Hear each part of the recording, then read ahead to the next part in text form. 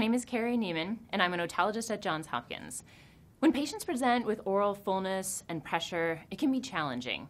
We often look in their ears, and we see a normal exam, and we still diagnose them with eustachian tube dysfunction.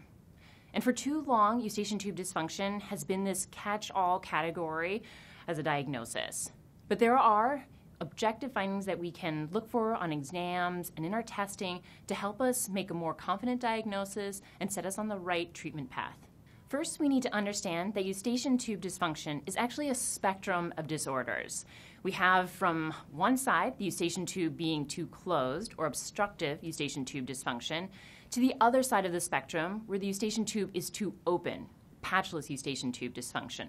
The tricky thing is that both of these can present with aural fullness and pressure. It's important that we then go back to our exam and our testing to be able to differentiate these two. There is a third type of eustachian tube dysfunction, baro-challenge eustachian tube dysfunction, that presents specifically with aural fullness and pressure with flights or changes in barometric pressure, things like scuba diving. In order to differentiate the type of eustachian tube dysfunction, we need to get a targeted history. So we want to understand, when do they experience the aural fullness and pressure? What are things that make it better? What are things that make it worse? What treatments have they tried? And then other things like, do they have accompanying symptoms? Things like breath or voice autophony, which means, do they hear their breathing or their voice kind of echoing inside their head at the same time that they have this aural fullness and pressure? And we also want to think about any other kind of underlying conditions that may put them at risk for the different types of eustachian tube dysfunction. So do they have any issues with allergies? Are they actively smoking, which may put them at risk for things like obstructive eustachian tube dysfunction? Or do they have a history of significant weight loss, things like a history of gastric bypass surgery, which we sometimes see with patchless eustachian tube dysfunction? When examining patients, a good otoscopic exam is important. We want to be able to understand, do we see any signs of effusion? Is there air fluid levels? How about any signs of retraction? Those are particularly important when we're thinking about obstructive eustachian tube dysfunction. If we think we have a patient who may have patchless eustachian tube dysfunction, there's a maneuver that we can go through in clinic that can help give us the diagnosis. So if you have a patient kind of sit upright in the exam chair, and while you're looking at their ear, go ahead and have them close the contralateral nostril and have them breathe in and out through that ipsilateral nostril. Because what you'll be looking for on that exam is you see movement of the eardrum back and forth in time with their breathing.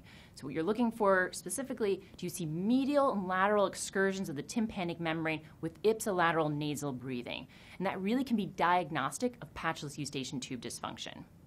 Testing is another important part of making the diagnosis of eustachian tube dysfunction. A tympanogram is particularly important when we're thinking about obstructive eustachian tube dysfunction. So getting a tympanogram, which either shows a negative pressure, like a type C tympanogram, or fluid, like a type B tympanogram, can be diagnostic of obstructive eustachian tube dysfunction. If you're thinking about either obstructive or patchless or baro-challenge eustachian tube dysfunction, the other important part of this is to be able to do an exam of the structure and function of the eustachian tube. That can be done with either a flexible scope exam or a rigid scope exam, preferably with an angled scope, such as a 45-degree angled scope. And what you're looking for there is the opening and closing of the eustachian tube valve, any kind of inflammation, any other structures that may be impeding the opening and closing of the eustachian tube, because there are characteristic findings that you can see on your exam that are consistent with either obstructive, baro-challenge, or patchless eustachian tube dysfunction. If patients present with aural fullness and they have no breath or voice autophony, they have a normal tympanogram, they have a normal exam, they have a normal eustachian tube exam, it's unlikely to be eustachian tube dysfunction. So we need to be thinking about what else can it be. And one of the most common causes of aural fullness and pressure when it's not eustachian tube dysfunction is temporomandibular disorders. So being able to do a really thorough exam of the TMJ, or the temporomandibular joint, and the associated musculature is important in helping boost your confidence in making that diagnosis. And that often entails doing a good intraoral bimanual exam of both the masseter and the pterygoid musculature to understand if there's any tension or tenderness.